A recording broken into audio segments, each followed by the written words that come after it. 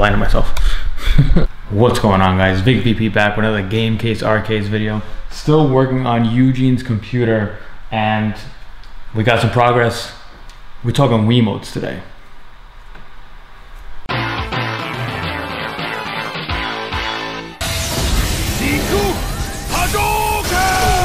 So again, my objective, like my goal is to like just keep one-upping myself. So on this build for Eugene, he didn't ask for it, but I did my research on it, and basically we are gonna be doing Wii-Mote shooter games. So basically any game that has a handgun to it, I am programming all those games to work with the Wii-Mote.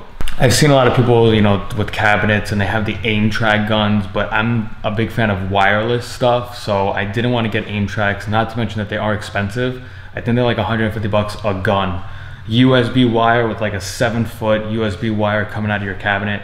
I wasn't a fan of that idea, so I did a lot of research, and basically I'm testing out this Wii-Mote as a handgun kind of setup. And so far, for the most of it, I actually got it to work. Now with this, I do have, I'm going to talk about it in another video about Mame Arcade. My Mame Arcade, originally on my old drives, like I only had about like 2,000 games, or ROMs I should say, and basically I discovered something very big. Apparently some of the games, not all of them, some of the games didn't run because how I set up my Mame Arcade was that I only used like the parent ROMs. I actually sat down and like separated all of them to like the specific ones. And it turned out some of the games, like trackball games like Golden Tee, and I think like even some shooting games like Carnival, didn't work. So what I'm doing for Eugene right now, what I'm going to be doing for all my future builds, is that I'm going to be giving everybody all the Mame ROMs. You're talking 9,000 ROMs, no BS.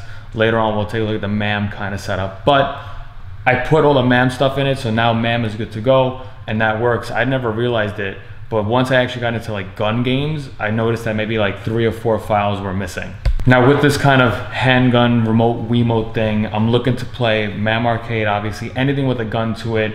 I haven't tested this with the Dolphin, meaning the Dolphin emulator, meaning the actual Wii, like if this Wii-Mote could work, because the Wii I got on Amazon, this is like an aftermarket, it's not a real Nintendo one, came with a nunchuck, and I think, you know, with that, there's a plus and minus to everything.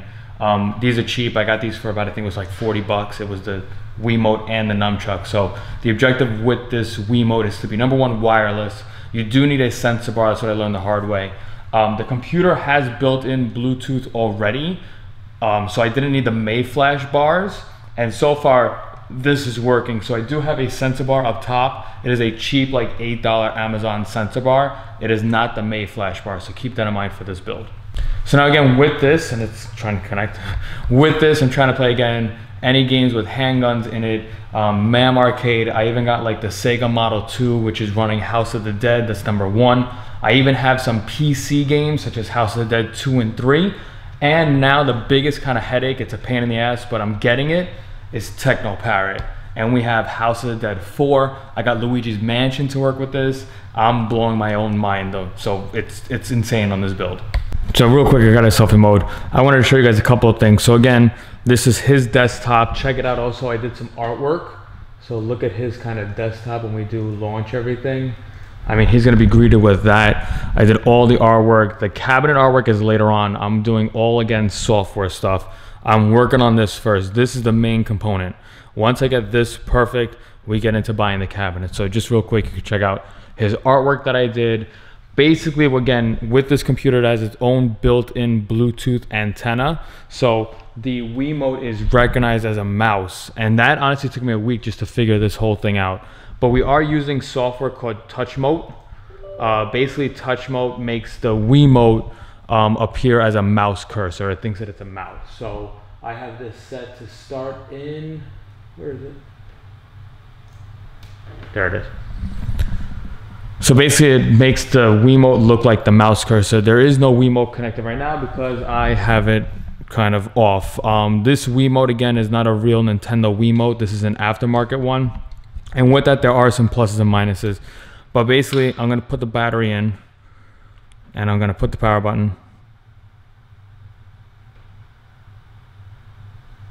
One more time.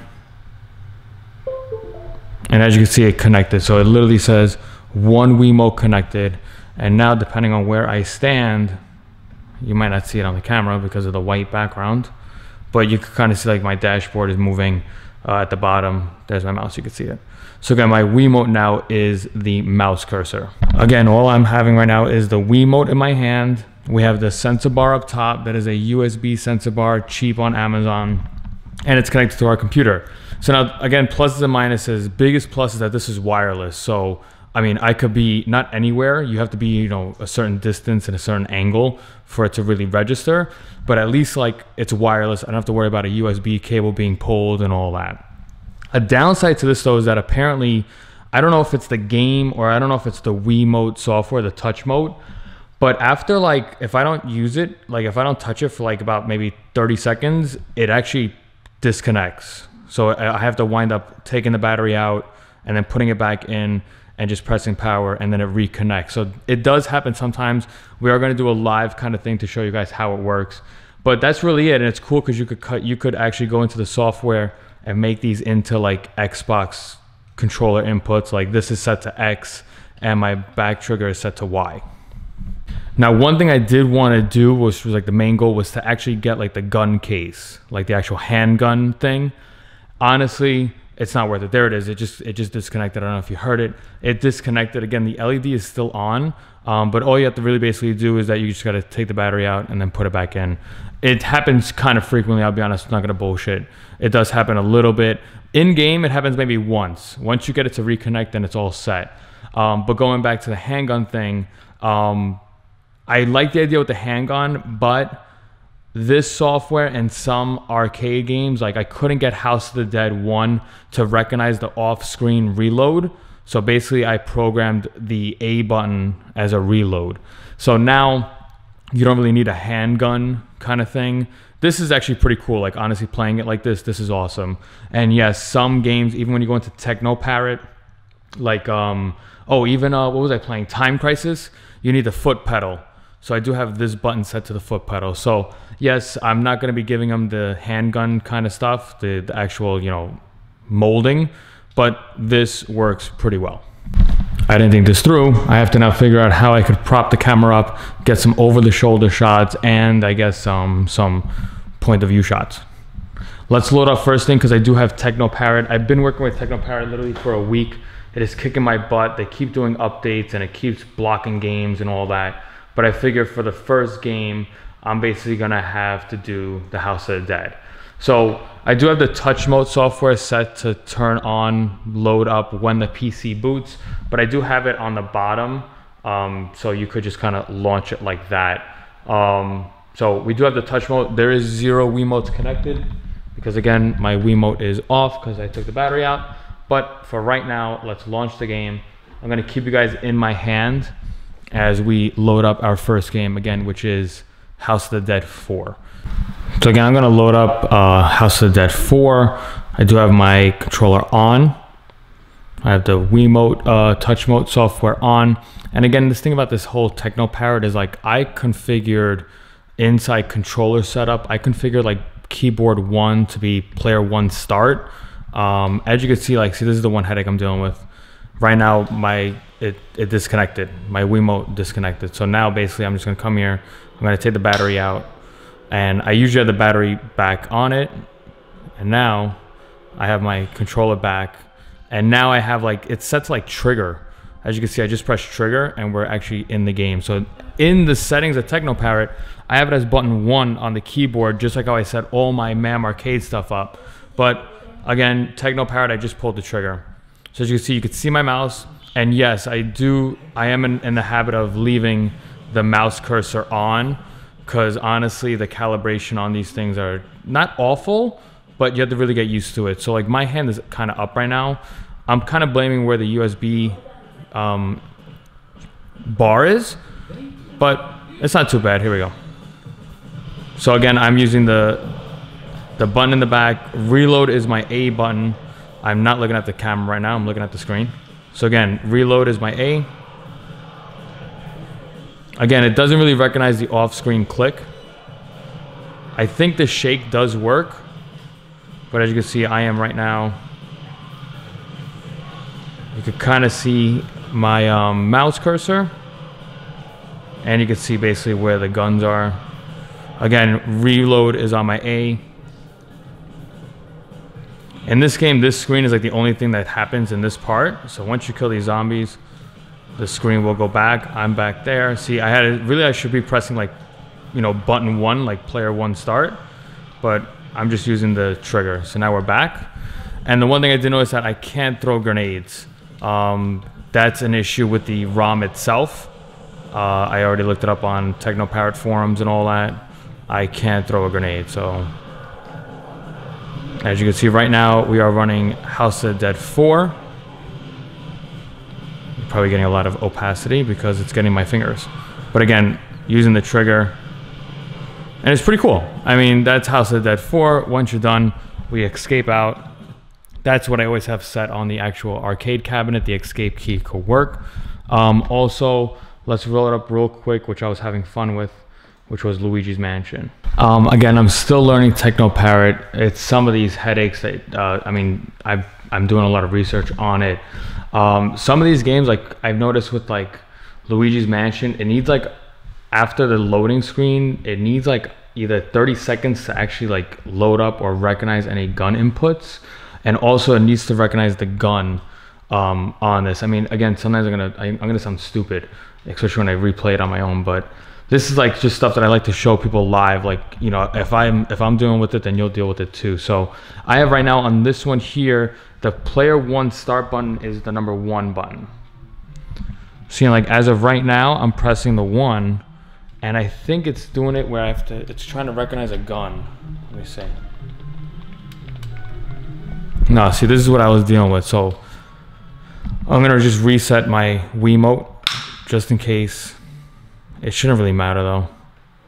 But I reset the Wii-Mote. Let's see. So I have this again set to number 1.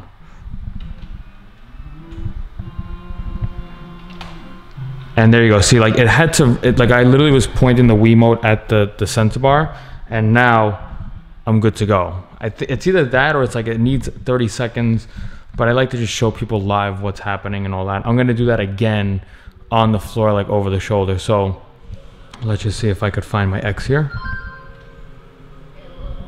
And no, so now I have to reset my Wii-Mote. I could kind of see the green on the bottom. I can see the green mark, so I'm gonna reset my Wii-Mote again. And now we have it. Yeah. So like everything needs like gun calibrations. That's what I noticed. Each game needs its own gun calibration. So if you kind of see, like I'm either too close, but like my Wii-Mote hand is a little bit high, I feel. But at least we do have some Luigi's Mansion action. Again, trigger button. Simple mode is the only way to play this game. Unfortunately, like some of these button stuff don't work in this game. I don't know why. But apparently like there's a button to like shine the flashlight, and there's a button to like vacuum. Simple mode is the easiest way to go. So right now it's saying to skip. So if I press, see, if I press player 1 right now, I can't skip it unless I'm pointing the gun at like the Wii-Mote, but I'm doing this with one hand, so I'll show you what I mean next time. But basically, again, literally playing Luigi's Mansion Arcade. It's a pretty fun game. I mean, the only thing I have to do now is to test out 2 players on this. So basically I'm shooting, I pull the trigger to shine, and then I hold it again to suck up the ghost. So we're getting some coins right now. And that's the thing I learned. Like once you start a game, you have to get into like the habit of where is the mouse pointer first. So it does take a minute to like your own self need to adjust where this mouse pointer is. And every game needs a mouse calibration. That's what I learned. Every game needs it. So right now, like I'm gonna be able to shoot the ghost, and then we can vacuum. So it's like a double. You have to press it twice. So trigger and ooh, it's either you press it twice or once. So if you trigger and hold down, so I'm actually triggering and holding down. And it's cool. I mean, as you can see right now, we are working. It is functioning. The only thing I haven't tested yet is 2 players. I have not tested that. I want to put the camera down and show you what I'm talking about with this whole Wii-Mote thing. All right, so I have the jerry rig up. Again, I'm going to load up Luigi's Mansion. just to show you again like the headaches that I'm dealing with. I mean, I don't say headaches in a bad way, but it's just, again, you know how I am. I want to make sure the customers, people see what they're getting. So, best thing is that sometimes I can let it load. Again, the Wii-Motes do sometimes disconnect. And I noticed that I actually have a real Wii-Mote. I have like a real one, and it wouldn't work with the touch mode software. So like right now, it's set to free play. So keep that in mind. And then again, I have it set to button 1, which is my like player 1 star button on my keyboard. See, and right now I can't do anything. But I think if I get this apparently then, and I'm going to do it just in case, I'm going to restart. So I'm going to unplug and replug the Wii-Mote. I'm connected, and now, no, I got nothing.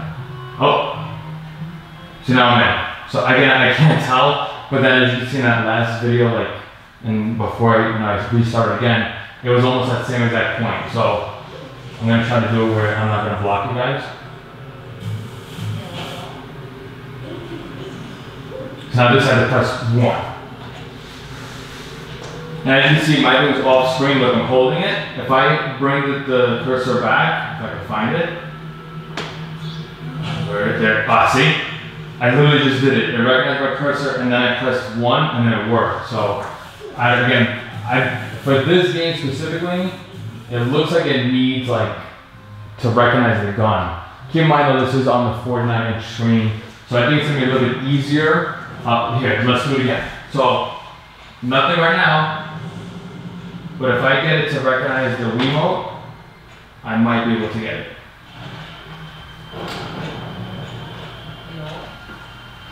Down here, up here. No, I failed myself. Well, we'll watch the cutscene for now. See, here we go again. This is the dilemma that we're dealing with. So I think again, as you can see right now, my Wii-Mote's not doing it. I'm gonna reconnect. And now we have it. See? I want to make sure I'm on screen.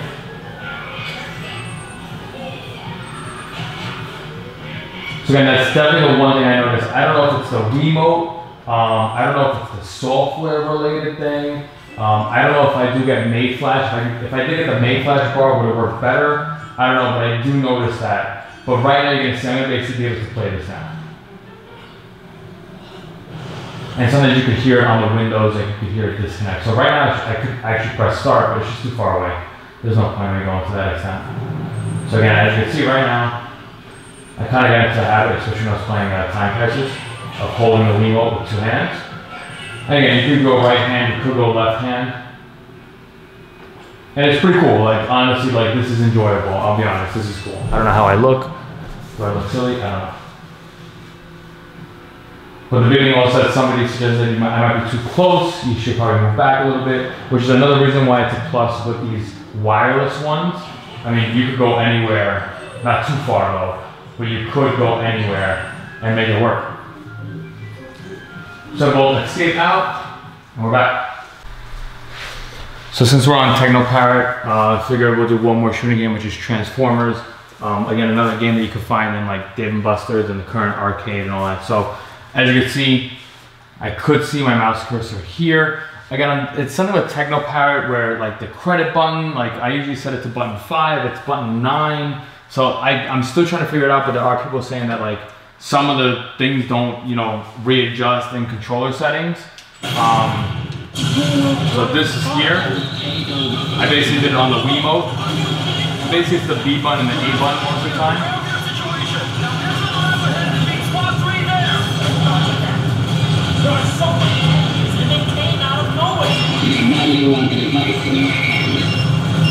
And it's all about like getting the right angle. If I move back a little bit,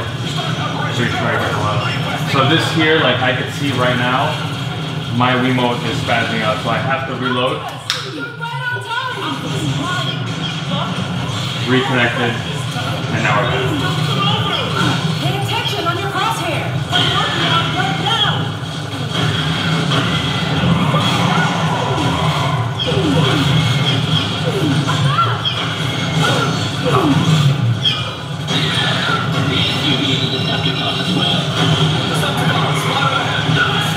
It's just a there's like no reload button on this. But again, you just gotta get your body into like where it's at. So you can see like my mouse and the crosshair. It's a little off. I didn't recalibrate this game specifically because there is no way to recalibrate it. So you just gotta kind of adjust your body to it. I mean, in the game it does kind of adjust. You can see like my red crosshair is gonna line up. It just sucks because your eye might be looking at the mouse cursor.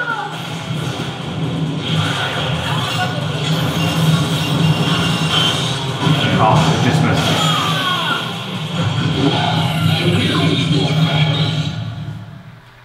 I mean, it's pretty cool. I mean, you gotta think we are using Wii-Motes, we're playing modern games right now.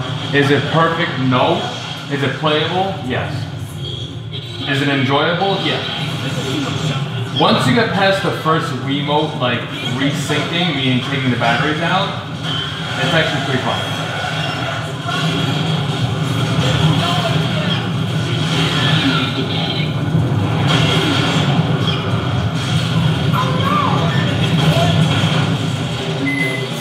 Now this here I can't tell what this button is. I think it's either the trigger or the A button. I'm trying to press both. I just pressed both to be safe. I think it was the trigger. It's not over yet.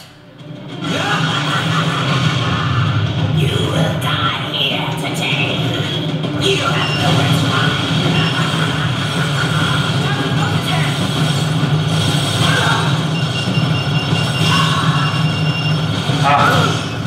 So there you have it. I mean, it's pretty cool. Again, Teknoparrot Wii-Motes. Okay, so now on this one, we will load up a classic, which a lot of people do like, and that is House of the Dead. Quick load times. Again, this computer is booting up fast. I'm gonna just reset the remote now. Again, I'm gonna take the battery out. Connected, button 1. And as you can see on the red, you can see my crosshair. I skipped it. And on this game I have reload set to A. So this really is a game that should be off-screen reload. It's such a nightmare to get that to work. So I have it set to a button. It's so much easier. It's one game, like I was able to do it up top. I wasn't paying attention. But it's pretty cool. Like I'm into the habit of holding the gun. Like a real gun, I hold my wrist.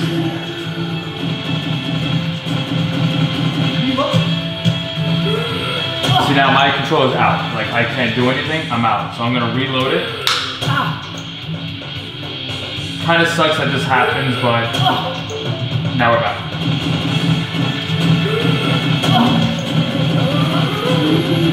Crosshair's there, I can see it. We're back.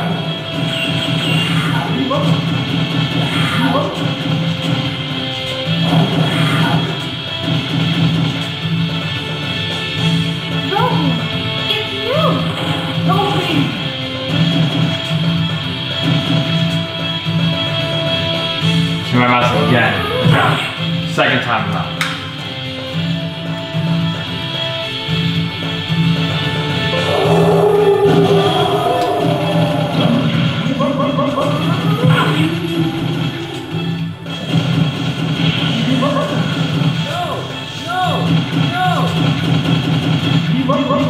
Oh, come on.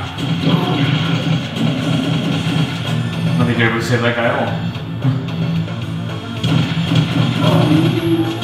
This is terrible.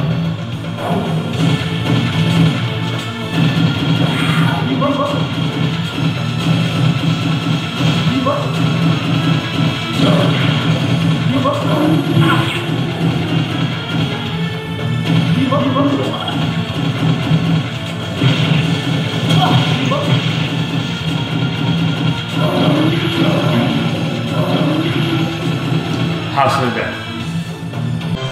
So there's like 1 or 2 games that don't really work that well. This is Area 51. This is a game that requires the off-screen shot. Again, I'm only talking experience with this. This is my first ever kind of handgun thing I've ever done. I don't know how the aim tracks work, and I don't know too much, into this. But this is kind of like the one thing where I noticed, like, if you wanted to play this, the reload it's like you just gotta pray that you hit something. You know what I mean? And I'm not really a fan of that. Unfortunately, on this game, you can't set a reload button for this. I'll do some more research. Maybe I can. Maybe it's something inside of the touch mode that I could do. But as you can see right now, I mean, unless you do left, no. I mean, it's a hit or miss. You literally see me right now praying to hit this.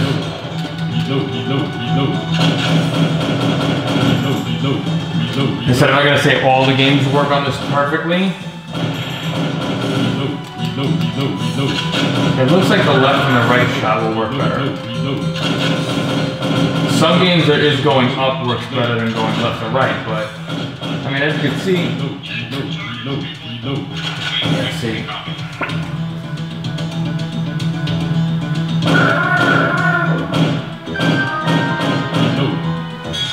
Yeah, see, that's another thing. Some of the games aren't like perfect.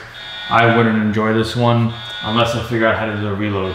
But again, I did aim track and I looked at it, and there's a lot of like there is actually a way. Let me see. Yeah, see, you could actually adjust. I could actually adjust my crosshairs here, which I already did this for all the games. So as you can see, my crosshair is just a little bit off on the red crosshair. So even me, you know, going out, and also somebody did say playing this in full screen is also giving me that reload issue. It just annoys me because, like I said, as you can see right here in Mame, I can't get past that point. Like, I can't. But as a computer mouse, I'm able to get there. So as you can see, like, up is a little bit better. Let's just see real quick. I don't normally put bezels on. Let's just see, what do we got? Standard 4x3, 3x2.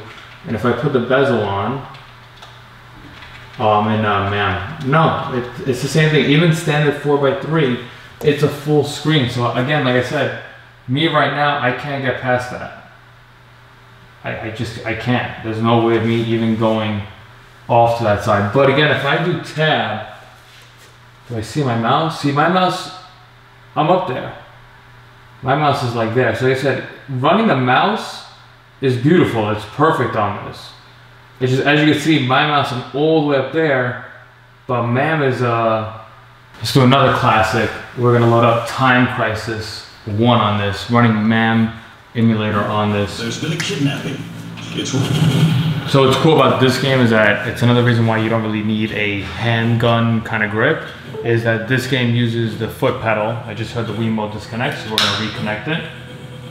Basically, you need the foot pedal to duck, so we have the A button set for the foot pedal. So it's always good to kind of just wiggle the Wii-Mote around, make sure you have a good connection on it. And now we're pretty good. Action!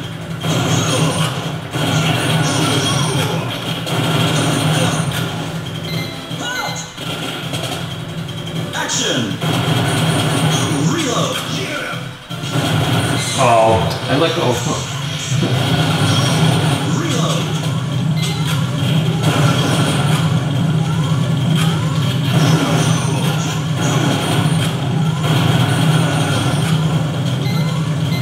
There! Fire! Action! Reload!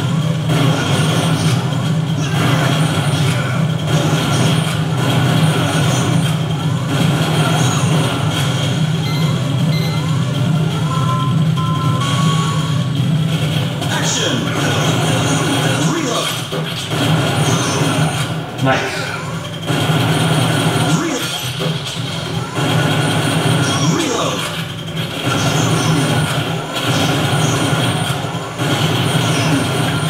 I originally wasn't a fan of Mame Arcade's crosshair. That blue crosshair you see, I wasn't a fan of it, but you do need it. No matter what, you do need it. Because if I didn't have it, I would be lost as to if I even know if the Wii-Mote is connected and all that. So it is a needed thing. It's cool. It's cool. Again, it's enjoyable. The only downside is honestly the Wii-Mote kind of disconnecting. But as you can see right now, I reconnected it. I don't want to jinx it, but oh.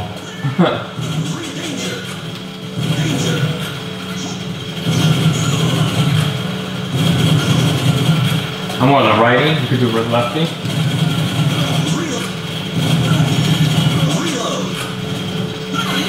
It's cool, it's cool. I definitely enjoy it. The one downside is this whole Wii-Mote thing, disconnecting. But honestly, I'm going pretty good right now. Boom, that's it, done. Awesome stuff. Again, the Wii-Mote, Eugene's Arcade. And it just disconnected.